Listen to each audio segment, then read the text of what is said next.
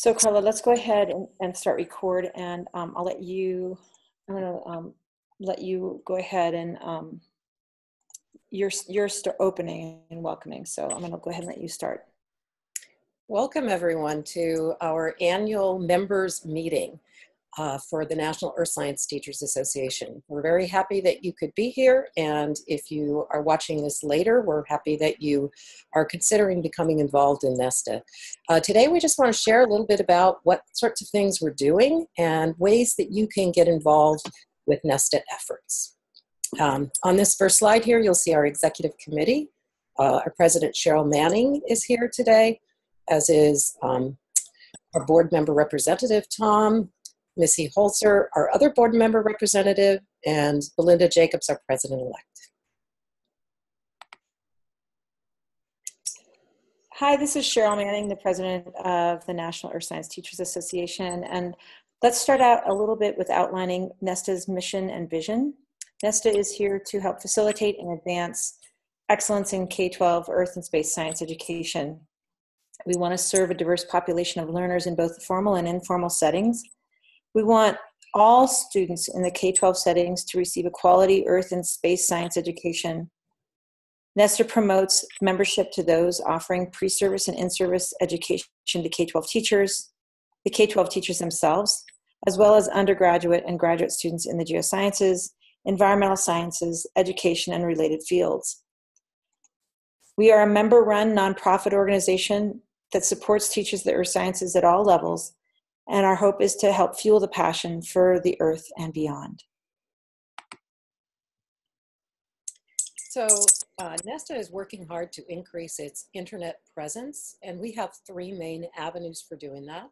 We have a website, we have a Facebook group, and we also are on Twitter. Cheryl, if you'll click on the website link.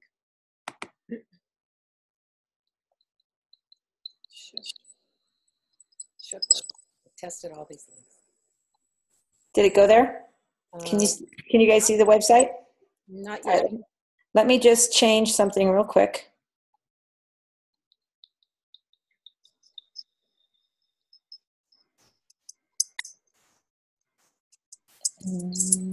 Sorry, takes just a second.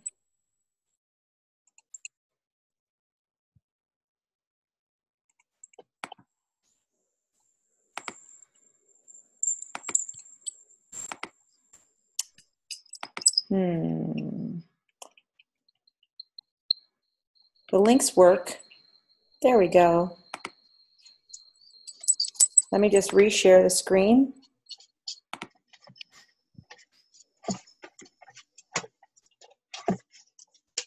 And you should be able to see it now. Right. So this is the home page of the Nesta website. And if you scroll down a little bit on the front page, you will see our news and announcements. We encourage you to check there frequently. Currently, we are looking for people interested in running for office. And we've also developed a page for today's annual meeting. You could click on that for a second, Cheryl, it'll take you there. When the meeting is over, we'll put the recording where the call-in information is. On the left-hand side, you can see our other main sections of our website. We have a teaching resources section, professional development, educational advocacy. We'll kind of talk a little bit about some of those things as we go through. Let's see if there's anything in particular. You could go to the teaching resources section briefly, and I'll show you what one of these things looks like. So if you scroll down, you'll see that we actually do have a third collection. It's just not posted up here yet. And that is the Earth Science Week collection. But if we look at the teaching about hurricanes, what we're trying to do is to bring you the best of the vetted resources that we can. So these are resources that have been posted elsewhere, some of them in the CLEAN network. There's the National Hurricane Center, but we're just trying to provide you with the best of the best here. And you'll see more of these coming online over time.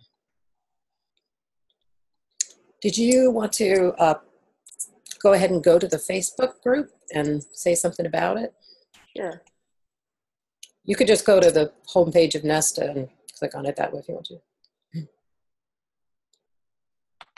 So one thing I will say while Cheryl is bringing that up is that the Facebook group is a collaborative space that once you become a member of the group, you still monitor posts, but you can actually communicate with other teachers in here and ask for help about teaching something, etc.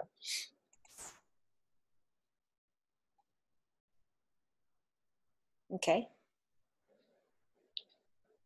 Is there anything else you want to say about the Facebook group, or what's our Sure. member? Right now we have 1,644 members. We have 7 new members that have joined in the last week. We post notifications here for events that Nesta is going to be a part of. We alert people of opportunities for leadership. And we also have conversations regarding materials and labs and that sort of thing that people may be interested in. So if you're looking for a particular type of resource, this is a good place to go and pose a question and have different people respond and provide their resources that they might use for those same topics.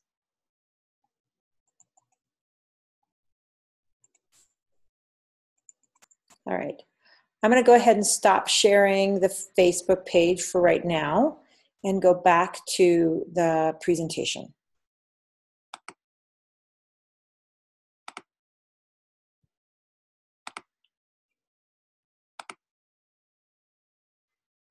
All right. Is there anything else anybody wants to say or any questions people have about the Facebook page, the Twitter page, or the website? All right, let's go ahead and move forward then. So we are currently looking for people to get involved with Nesta leadership. We have several committees that are ongoing. Some of them are new. Our committees on early education at the K-12 level, so elementary and middle school education. We have a committee that just recently formed on that. We have some STEM and STEAM committees. And we also have some working groups that focus in on just the function of our organization. We are also in the process of taking nominations for leadership opportunities within Nesta.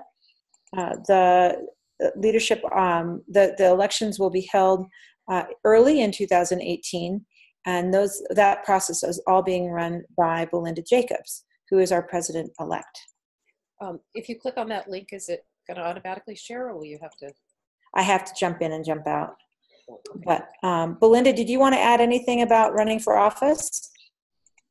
Can you hear me? Yes. Yes. Okay, because I'm all tangled up here.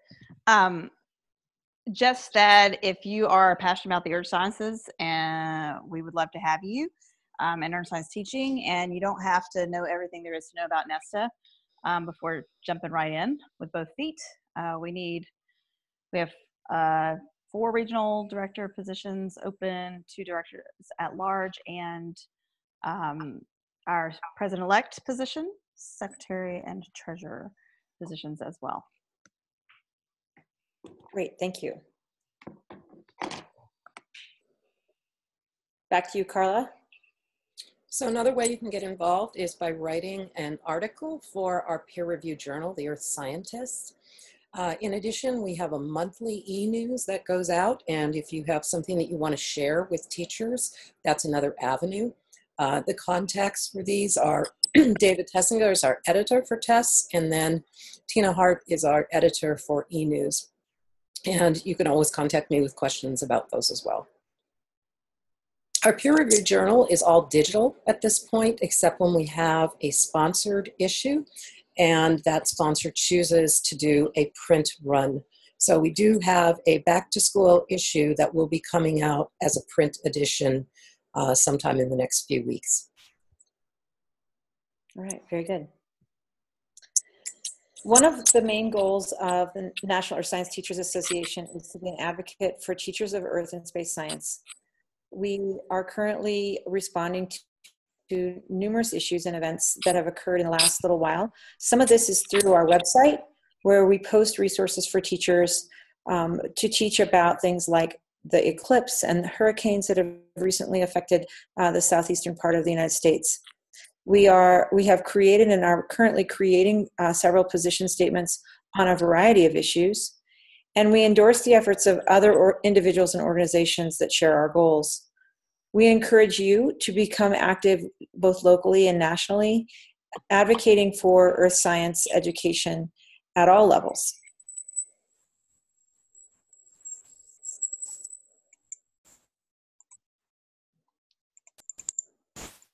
So another opportunity for you to get involved is to present on behalf of Nesta at NSTA area and national conferences. We have a full day at an area conference in which sessions are blocked for Nesta. We're all in one room, and we encourage you to consider, if you're planning on presenting at NSTA, to consider presenting as part of the Nesta group of sessions. At the national conference or the annual conference, we have 2 full days of sessions. Right now, currently, you can present at a share-a-thon for New Orleans, and that share-a-thon form is open. The Atlanta ones will come open later this month.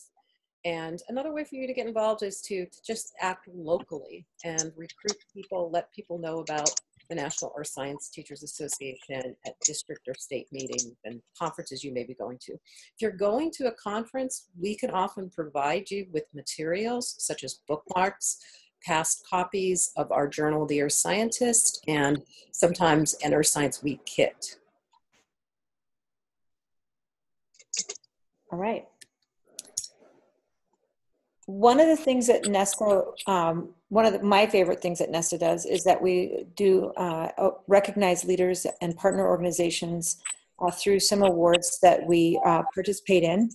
The Nesta awards are posted on the website here on this page.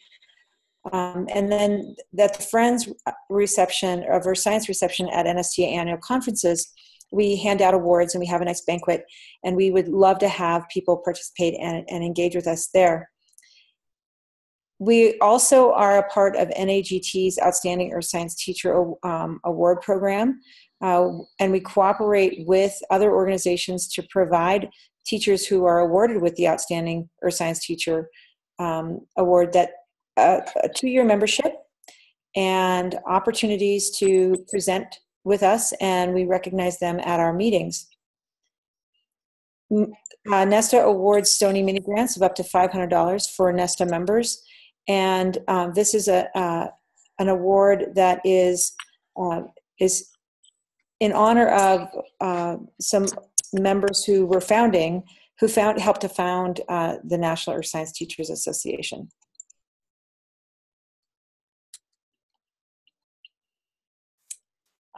Cheryl and I will be participating in a webinar this coming Wednesday. Let's Talk Rocks, Rock Inquiry 101. And basically this is a follow-up to Science Friday, which had a neat rock challenge.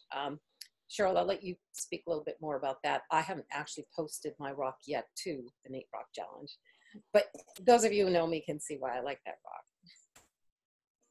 So the Neat Rock Challenge, Science Friday, is asking people to, and you can do this either through Facebook, Twitter, or on their website, post a picture of a rock that is important to you in some way, and then give a little context of why it is important. And so it's right now they have, I believe in the first week they had over 800 different posts of rocks that people thought were important enough to them to post on their website or put our tag on Facebook or Twitter. And it's fun to see all the different things that people are putting up, from outcrop size to very small rocks that people have found. But it's also raising awareness, I think, in the broader community of how the planet that we live on has some pretty neat things to think about. And it's a great way to celebrate Earth Science Week. Do you know a little bit about Science Friday, Cheryl, that you might be able to share? Yeah, so Science Friday is a public radio program that occurs every Friday. For me in Colorado, it occurs around 2 o'clock in the afternoon. And they bring on cool things that are happening in the sciences from all different areas. It's hosted by Ira Flato.